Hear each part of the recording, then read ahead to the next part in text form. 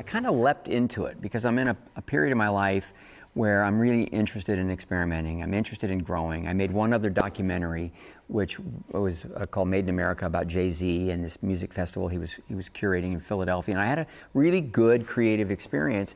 And so when this prospect was brought to me, I just leapt on it. I knew it would be a fascinating story to work on. And I felt I'd grow creatively doing it, you know. And then when word got out that I was working on it, it was all over the place, and I began to feel this pressure and wonder whether it was brave or stupid. I think one of the things that's quite interesting about watching the documentary is the amount of original footage you've got from the time, and also, crucially, the sounds and the recordings. How did you go about finding all of that content?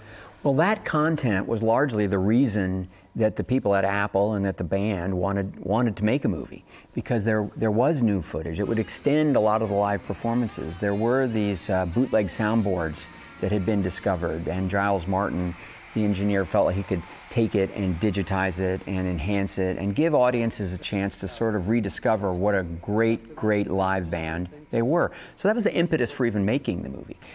I love music, and that was, you know, important to understand that we had as an asset, but I was interested in the human story.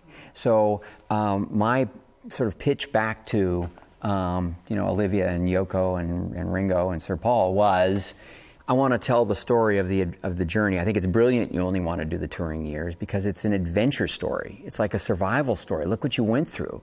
And as I did more and more research, I felt that that was something really worth identifying.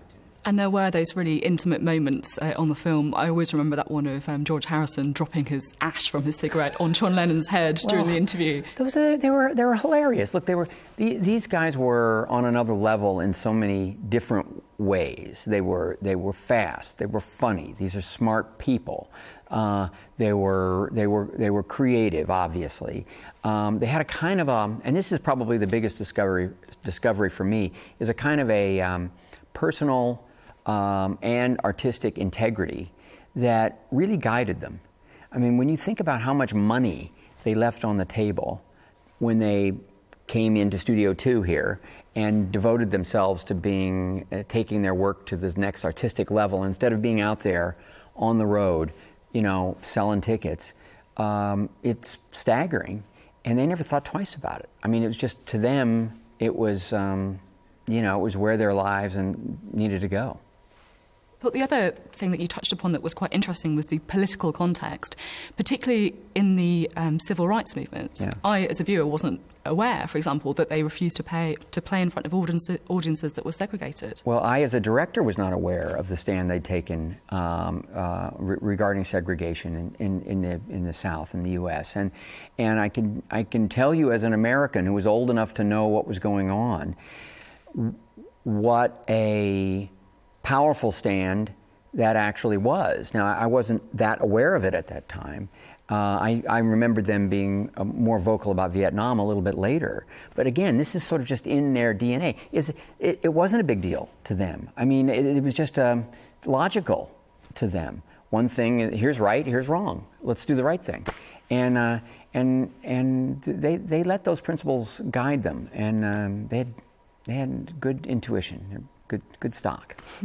If I may, I'm going to ask you a little bit about contemporary politics as well. You were quite a vocal supporter of Barack Obama. Are you also behind Hillary Clinton's campaign? I am, yes. Yeah, I definitely think she's a fantastic candidate. Her resume is spectacular, and so I'm a supporter. That's where my vote's going. And what do you make of the prospect of a Donald Trump presidency? You know, to be honest, I don't think he's a professional. I don't think he's. I think he's. I know him a little bit. You know, he's remarkably successful in one area, mostly branding. You know, and he's applying a lot of what he's learned. But I don't. There's not evidence that equals leadership, and sort of the global knowledge base to be able to make great decisions, of which, you know, any leader of a nation must deal with, you know, minute to minute.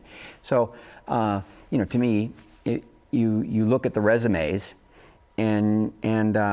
you know, you go with the person who kind of has the degree. I think I'd rather go to the doctor who has the degree on the wall. So quite an easy choice for you then. Yeah, very easy.